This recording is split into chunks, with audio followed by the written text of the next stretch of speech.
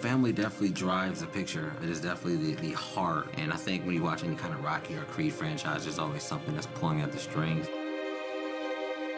I got a text from Stallone maybe about a year ago, and he said, you know, would you mind considering playing this character again? I got this idea. It was a short text, it's Sins of Our Fathers, it said. And I thought, wow, that's interesting. It's sort of Shakespearean, sins of the father and so on and so forth. And I thought that would be an interesting melding of two different generations. We knew this was going to be a war, right? You knew that going in there.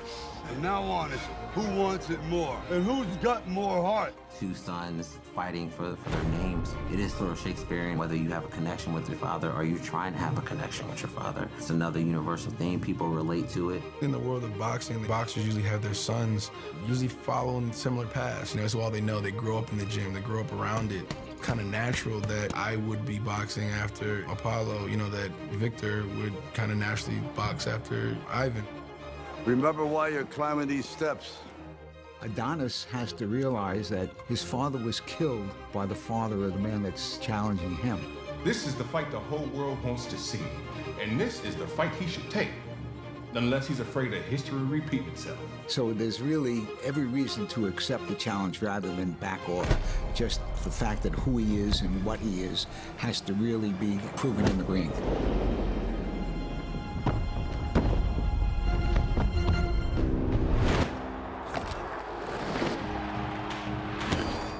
What was important when tackling this film and trying to dive into the themes were staying true to their journey, so to speak. And I think one that Adonis has always been dealing with has been the father and son story, you know what I mean, being the shadows of his father. Rocky dealt with it with his son, Robert, you know, and then following that thread on as we come up with this new character, Ivan Drago, and his son. When we find Ivan Drago, he's using his son as the vehicle for him to come back and onto the world stage. His father, he's a tough guy, so he's not really showing him the love that he needs.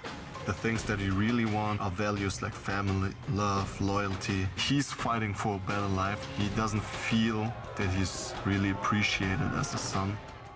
Something went wrong, and I can't accept it. So now I'm going to use my son to come back and take my revenge on the world. He wants to be the champion, you know, and if you're in my way, I'm going to do anything at all costs to become the champion. I can relate to that, you know what I mean? It's the dad that's pushing, you know, and that's where the dilemma comes, that's where the conflict comes. Most professional fighters want their sons to fight. They want their sons to follow in their footsteps. And in many cases, most sons want to do that because being a fighter is something different. It's not normal, you know, it has a certain prestige about it. I would never encourage my son to box because, first of all, he has so much to overcome, especially if you're on the top level. Right away, my son has to do the impossible. This is my father. He knows what he can get out of me. I know what I can get out of him. So there's almost a perfect mixture of balance.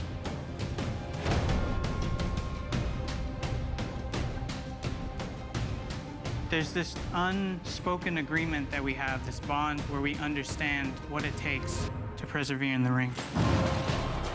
When he was about 6 years old, he drew a little card charm for me for Father's Day. And it pretty much defined our relationship from that moment on. And it was me holding his hand. So from that point on, I said, until he's at least 18, that's our relationship. He's gonna be like an appendage. Every time I reach out, his hand's gonna be there.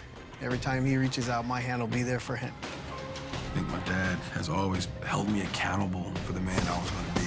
And I think Adonis didn't have any of that.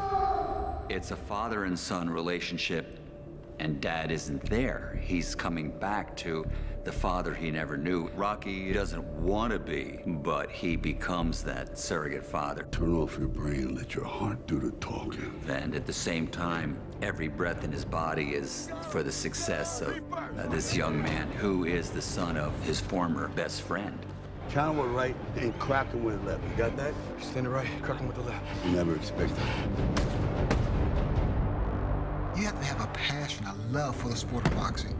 You just don't box because you want to join the fellas.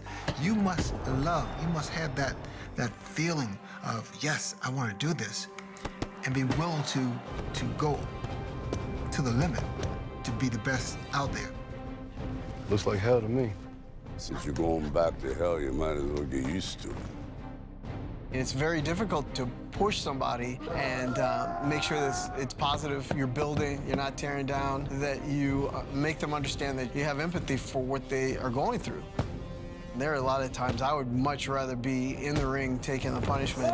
This is something that people don't understand about boxing when it has to do with a father and a son in the corner. We're both agreeing to unite. We're coming together. We are putting ourselves in this situation where we know that we can prevail, that we're going to persevere over what's in front of us. Really, boxing is as large a life image as what's projected on the screen in Creed.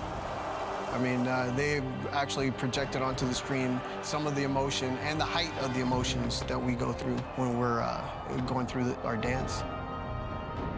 Very, very late in the story do I start realizing that maybe something else is important to me.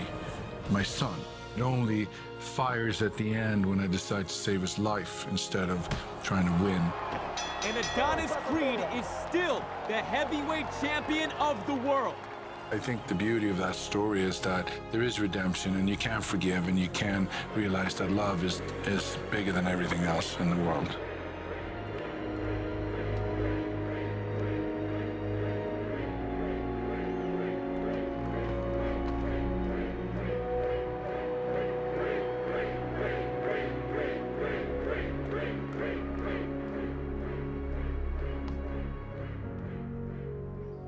Hey, Robert. I was just around in the neighborhood, so... Do you want to come inside?